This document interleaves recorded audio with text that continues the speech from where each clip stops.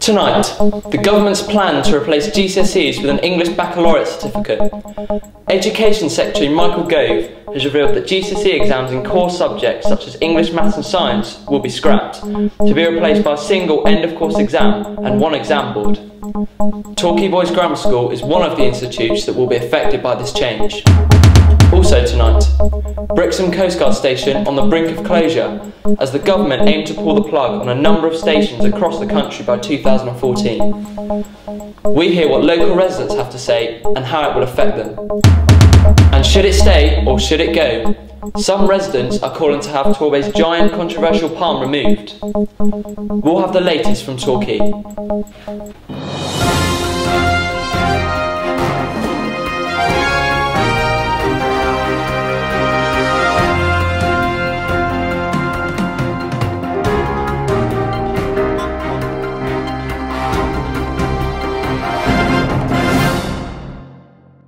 Good evening, welcome to the TBC News at 6:30.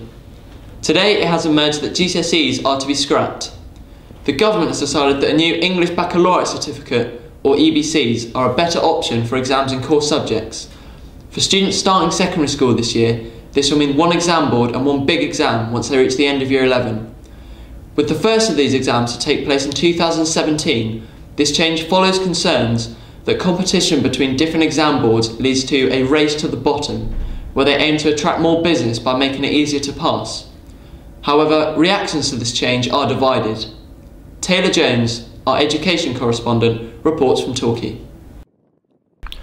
The end of GCSEs will mean big changes for schools, pupils and teachers across the country. Here at Torquay Boys Grammar School, reactions to this change are mixed, with some preferring the single exam approach, whilst others think that there will be too much pressure on students with the knowledge that they cannot resit exams. Michael Gove has declared that the new scheme will mean one standard exam board across all schools, one big exam at the end of the year assessing the students' knowledge of the whole course, no more coursework and no more resitting exams. Torquay Boys Grammar School has voiced concerns that the new scheme is unfair on many of its students.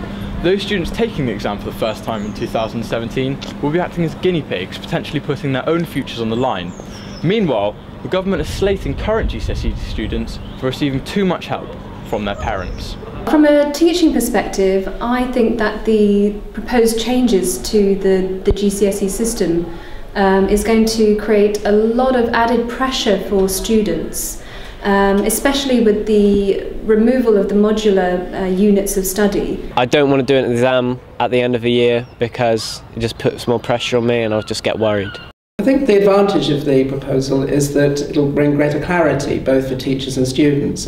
Under the existing system we've had all kinds of misunderstandings about grades projected from coursework elements that then aren't carried out in full in the final grading.